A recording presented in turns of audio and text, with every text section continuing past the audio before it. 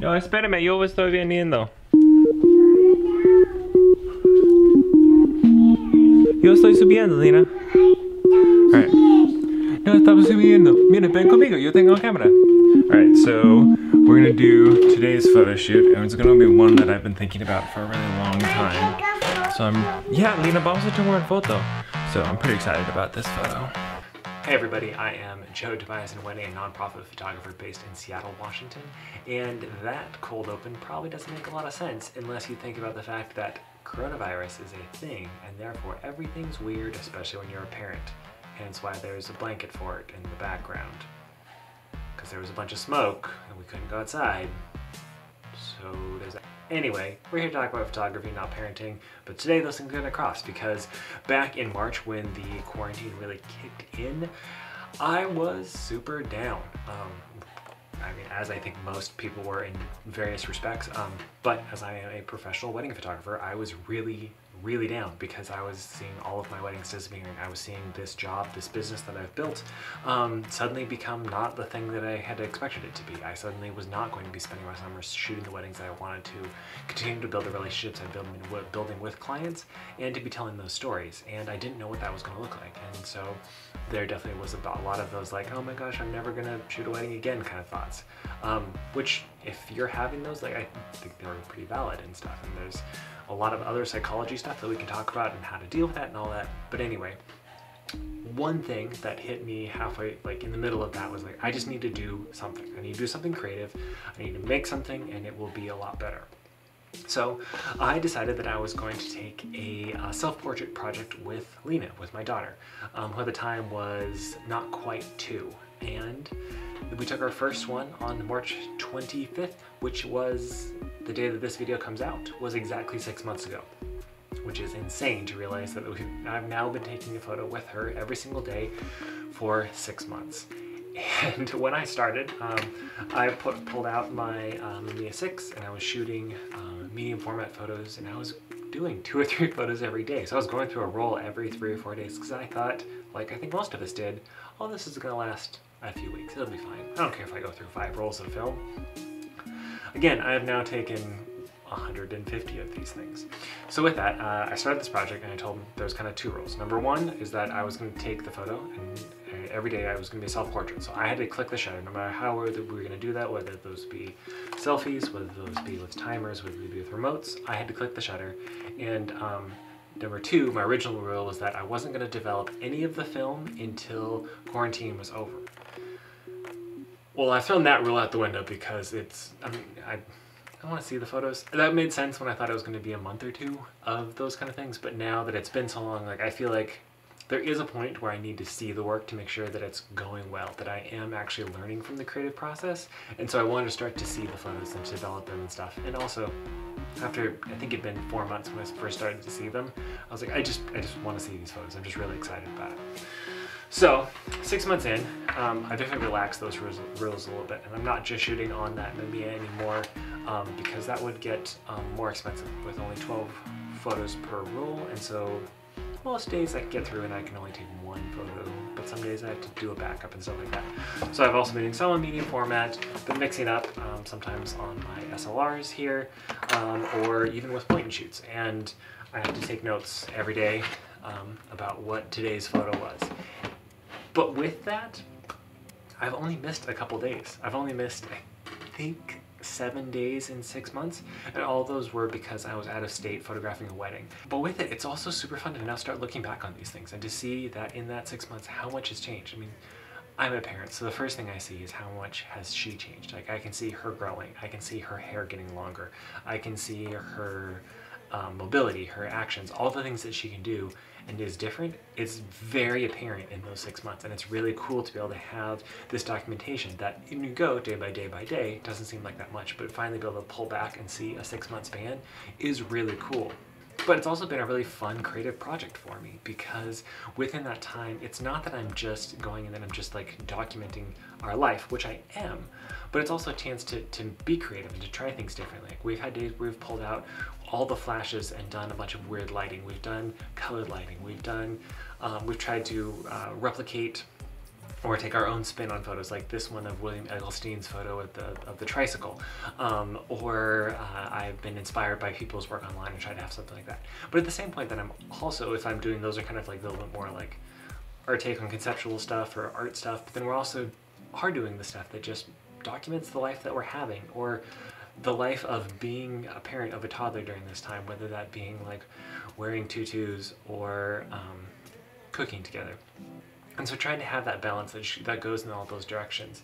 It's also really cool to see as we've looked through here, because like we moved during that time. And so I can see photos that when I started this project, we were kind of looking at it for houses, but we didn't think we were going to move anytime soon, especially because Corona was becoming a thing. And so to see photos that are before that, to see the photos of us packing up our old house, to see the photos of us, our first days in this new one, our last days but then also to be able to be within our home and be able to tell the story of what it's been like to be in this space during this time has been really powerful to me.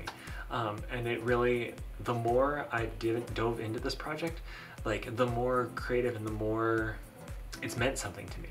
And so I'm just really thankful to have started with it. And there's the old adages of, you know, the best time to plant a tree is 10 years ago or today.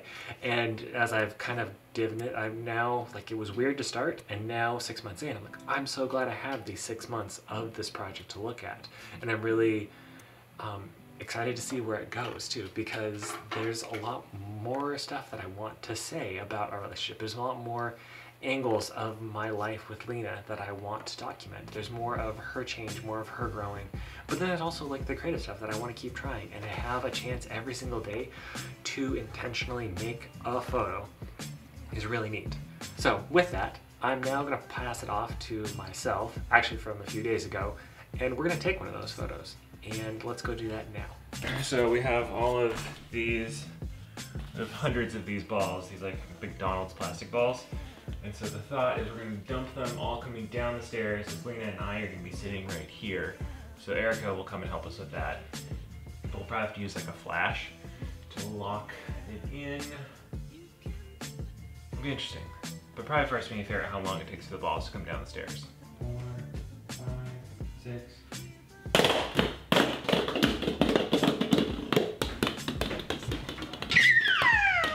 So to actually do this photo, I'm going to use the Mamiya 6 here, which square format, and then I'm going to have Portrait 400 in it. But this is such a complex photo that I'm going to do a few tests beforehand. So I have my 5D Mark III, and then I'm going to put a wide angle lens on it just so I can see everything.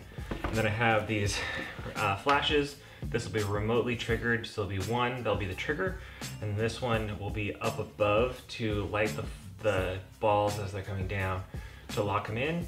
I might gel it too. We'll see. I have all these colored gels, so we'll see how that actually looks. This is kind of why I do these complex ones. I do it with a test first to see how it looks.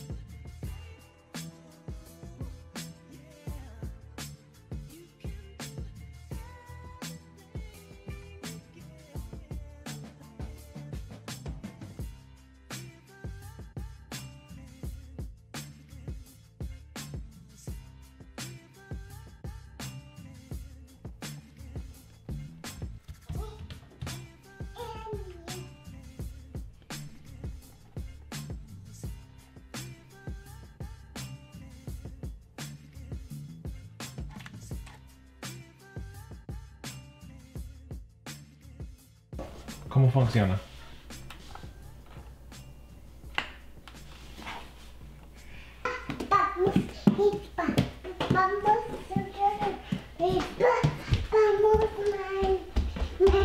Yeah.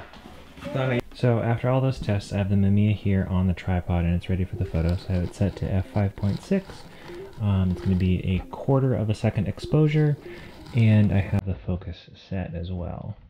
I also have a timer set, which should be 10 seconds. So when Erica goes to dump the balls, we'll have a stopwatch that she can hit so she can then watch when I say shutter.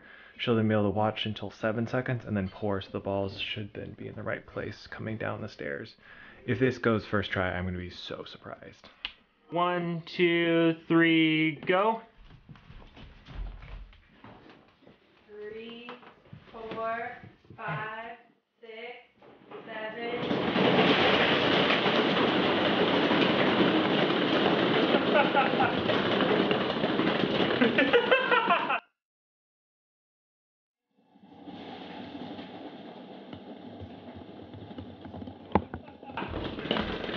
¿Qué piensas, Lena?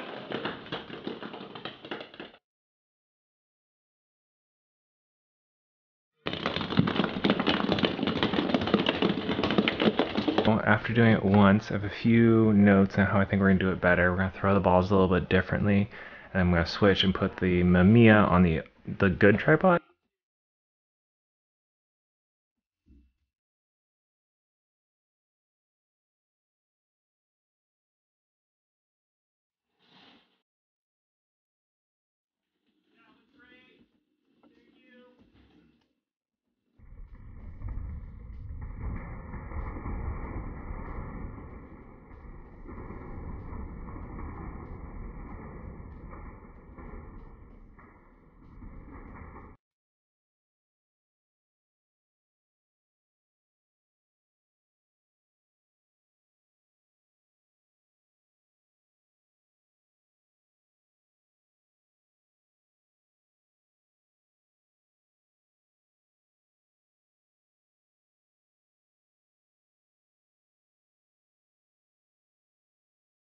So I'm back, and this is future me, and I have no idea how long this project's going to go. I'm going to go until either I stop coming up with ideas, which I think I'm coming up basically every time I come up with a new idea, or and basically every time I execute a new idea, I come up with 3 or 4 more. So I'm not too worried about that because the more I do this, just the more my brain comes up with more ideas, and I think that that's completely natural and is part of this creative process. Is that the more you do it, the more it builds. The only other way, though, it's going to stop is if she tells me she doesn't want to do it anymore. But banking on that, at least if I can at least make it to like teenage years or something, that would feel pretty good. Anyway, I hope this inspires you to go do creative things in your life and to make photos that both push your creativity and document the life you're actually leading. So, have a good one.